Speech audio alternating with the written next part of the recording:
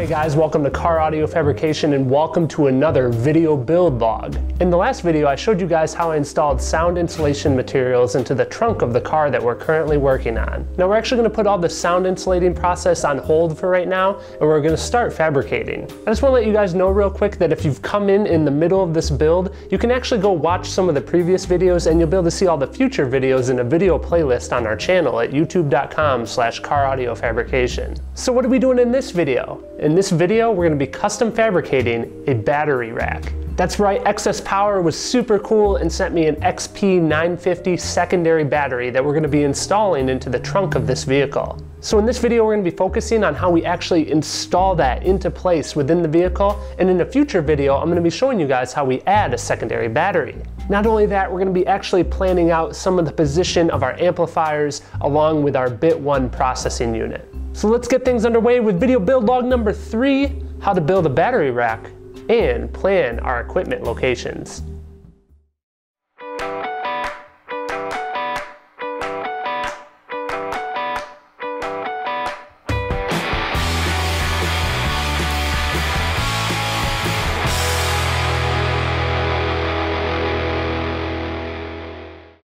To begin planning out our trunk install, I start with creating a cardboard template of each different component of the install.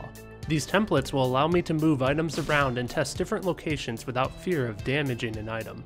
This is a practice that you could adopt for subwoofers as well. You'd want to create a side profile view to test where they would fit within a vehicle. Here I'm also labeling where the power wires go along with the speaker and signal wires. This way I can plan out my wiring layout as well.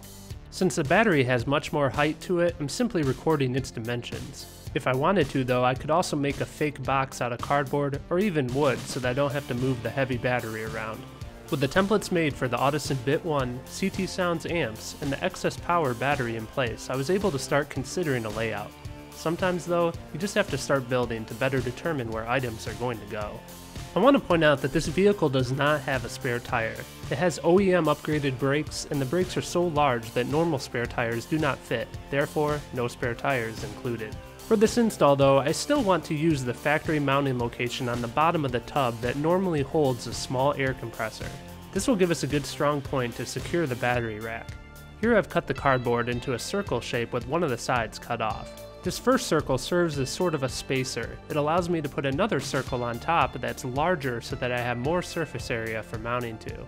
Once again, I plan things out with cardboard first so I have a rough idea what I need to do with my wood. Ha! With a plan in place, I transfer the cardboard shape to a piece of wood and start rough cutting. Next, I use template tape to stick a Mobile Solution Smart template to my shape. This template allows me to use a flush trim bit on a router in order to create the perfect shape. In order to save weight, I use the same process in order to remove some inside material from the bottom ring. Before we get too crazy with additional router work, we want to make sure that each of our pieces fits well. In this case, I'm pretty satisfied with how well this is going to work as a base. And no, my inspiration for that shape was not a toilet seat. Let's move forward with doing some additional router work. I'm adding a deep chamfer onto the inside and outside perimeter. This gives the piece a little bit more of a finished look, and it also matches up better with the contour of the vehicle. If you'd like to learn more about chamfer router bits, be sure to check out the video link on screen. To give you guys a better idea about how this is mounting into the vehicle, here's the OEM bolt that I told you about earlier. I made this here dashgarn hole in this assembly in order to bolt it in. Not really sure why I just did an accent. With more of an established foundation in place, I was able to start deciding where I'm going to mount my XS Power XP950 battery. This battery is a secondary battery that we'll be using to improve the electrical of our system. If you're not a subscriber already, be sure to subscribe in order to be notified of a future video when I explain how to add a secondary battery the correct, safe way. Here I'm planning out exactly where I want to put my wiring distribution block along with the Bit One. At this point, I actually thought that I was going to mount the Bit One down in this location, but later on I'll change my mind, just so that you guys are aware. Since I do know that this is where I want the battery to be mounted, I started cutting these various different sizes of wood that will box in the battery. Notice that I'm leaving access to the terminals and that the battery is actually mounted on its side. This is a nice design characteristic of the XS Power AGM style batteries. Flexibility for our layout is always very valuable.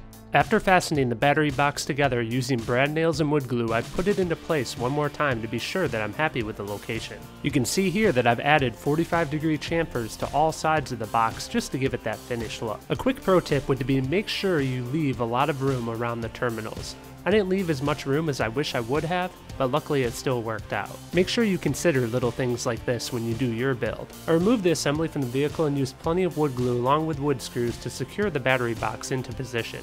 This is just one of the many ways that you could actually tackle this build, but I like that everything is based off using an existing fastener. The battery rack assembly is looking really good, so now it's time for paint and some carpet. Since this is just a small carpet job, I'm using some spray glue. What I'm actually doing here is lining the inside of the battery box so that the battery doesn't get scratched by the wood. This will also help to prevent some of the transfer of vibrations into the battery.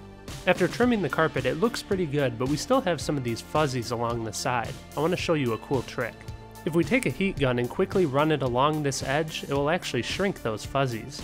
This is a good little trick to use on subwoofer box carpet seams as well. With the carpet now masked off, I'm going to start spraying some paint. I'm using a high build flat black paint. This works good on MDF to seal up the surfaces and actually gives a pretty good finish, but you could also consider using bed liner paint. While the paint was drying, I went to the hardware store and I picked out this bolt that matches the OEM bolt. I fitted this small metal bracket to it which keeps it from rotating and then put it into the OEM slot.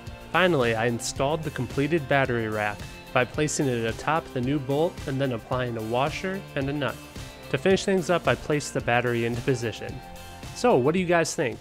Please keep in mind that one of the things that really motivates me to make these videos is hearing your guys' comments, so please drop me one down below.